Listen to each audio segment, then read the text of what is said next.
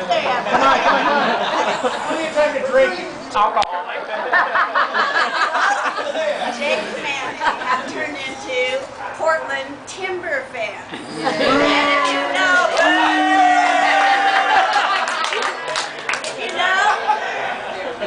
I'm right behind you.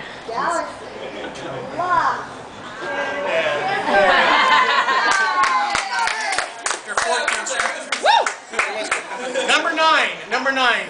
They both are really into animals. If you guys didn't know this, Mandy volunteered at some cat place when she was in high school. She's been in love with animals forever, and most of all, Sophie, who will be at the wedding tomorrow, right? No? Repair. Sophie, the barley-eating dog. Barley-eating dog, that's right. Number 8, they both like to play golf.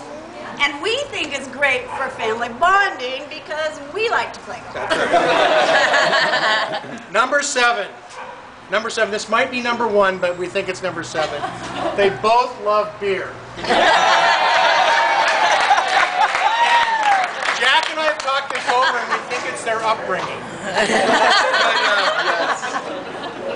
Mandy has always been Sierra Nevada, and is slowly but surely turning into a Deschutes fan. Number 6, they're both turned into great gardeners, which is an absolute shock. As eating their peas, their green beans, and blueberries. And if you haven't tried their blueberries, they brought some with them.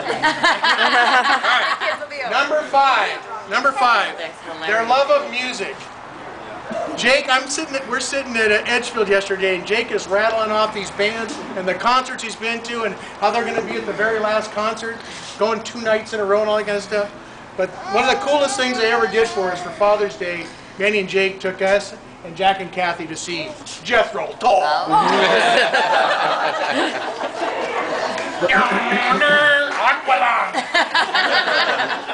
Number 4, REI is both their favorite stores.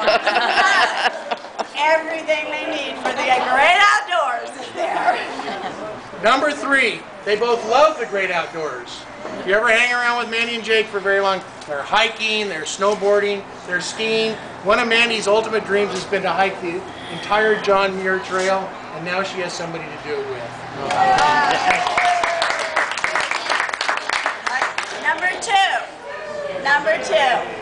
One of the things we've really noticed is that they are best of friends. Definitely. And number one, the number one reason we think they'll succeed is they are so in love with each other. It's very cool. So, Jake,